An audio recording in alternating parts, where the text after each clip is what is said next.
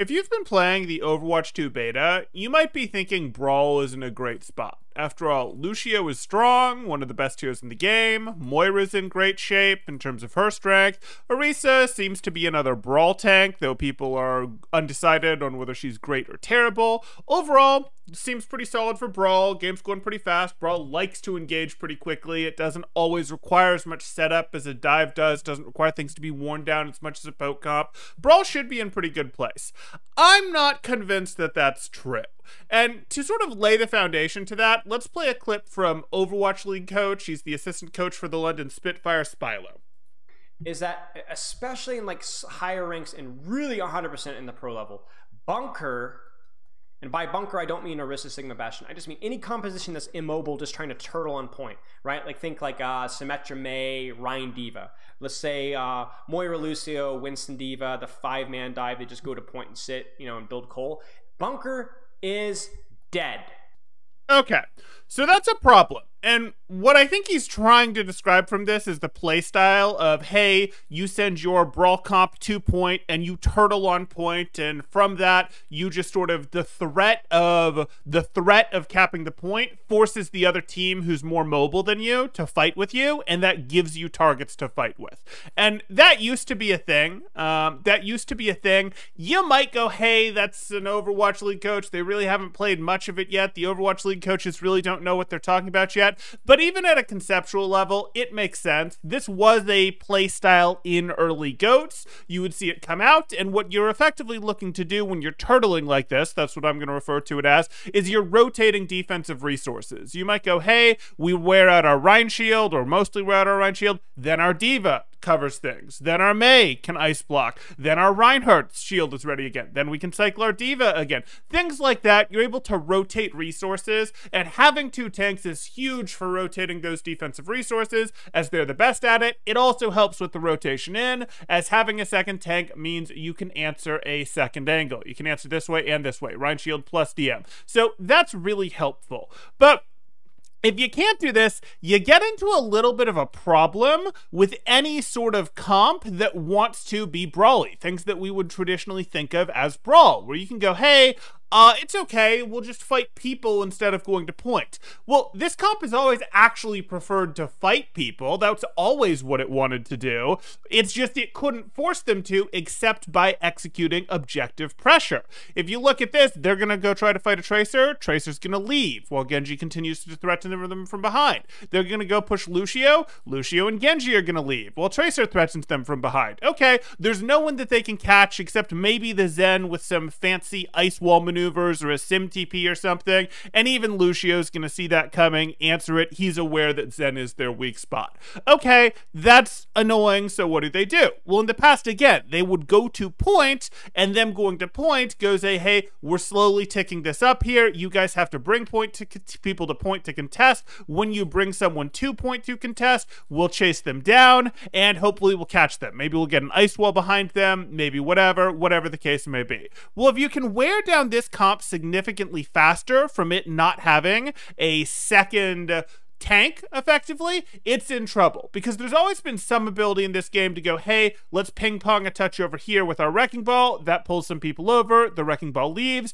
The Lucio goes and touches on the other side. They go over here. Lucio leaves. And while this is happening, the dive comp, or a poke dive hybrid would be even better at it, softens up the comp. So I would be worried about Brawl here. Now, lingering contest mechanics aren't as strong as they were in the beginning of Overwatch, so these guys get progress a little faster, but if this turtle style is dead, as we're hearing, and that makes sense, that could really mean Brawl is dead. And you might be going, well, hold on, why does Brawl have to be dead? This is such a one-dimensional Brawl Cup. You can build a better Brawl Cup. More modern Brawls would put BAP, for example, in, and maybe instead of putting Reaper in, would also put Castian, and then you've got some good poke elements, and that's solid. Why don't we just do this? Okay, well, let's go ahead and trade a poke element into dive as well. That's only fair. And now let's run this same similar experiment. Or you know what, let's flip it. Let's pretend I'm not going to flip the map, but let's go, hey, we've got setup like this, we've got a setup over here like this, and then maybe like this, and now our Brawl comp has some angles, can do some poke. They're going to play into their poke win condition. Well, okay, they can play under their poke win condition all they want, but as the dive team starts to stage, they're always going to collapse, because if they don't collapse, too much of their peel is short range. That's how Brawl has traditionally worked. Reinhardt cannot peel for the Kree group if they're split. Mei is not as good at peeling if they're split, but Mei does more damage if she has an off angle, so it's a bit of a conundrum. Poke doesn't really run into this, because Poke peels for Poke pretty well at range, but Brawl Poke hybrids, they start needing to stack as things start to take angles on them and get prepared to dive. If they don't, we see, hey, the Cassidy gets eliminated. Ooh, that's a little bit of a problem. So then if there's the threat of them, if they go to stack to avoid getting dove, okay, no big deal, but now they're in a situation where the red team has angles on them, and you know what angles do? Angles increase your poke power. So the Brawl team has decreased their poke power, while the dive team, or in this case dive poke hybrid, has increased their poke power. Even if they were a full dive team, they'd have increased their poke power by doing this, though. That's a problem. Again, they could solve this problem in some ways by forcing objective pressure, but if that's not viable for them, that means that red team isn't interested in having to take this fight quickly, because they can go, hey, let's do a touch and leave. Let's do a touch and leave. Suddenly, Brawl's in trouble. But what do you guys think? Or do you think I'm exaggerating this? Do you think, no, everything will be perfectly fine? 90% of the ladder doesn't understand how to play dive like this. This will never happen in most games. I'd actually agree. In most games, this really isn't a problem, because someone on your team is going to int effectively. They're going to go, I want to shoot at the red enemy in front of me. I have short range. I'm going to get close and go fight it. Or, oh, the point's starting to get capped. I've immediately got to go fight it.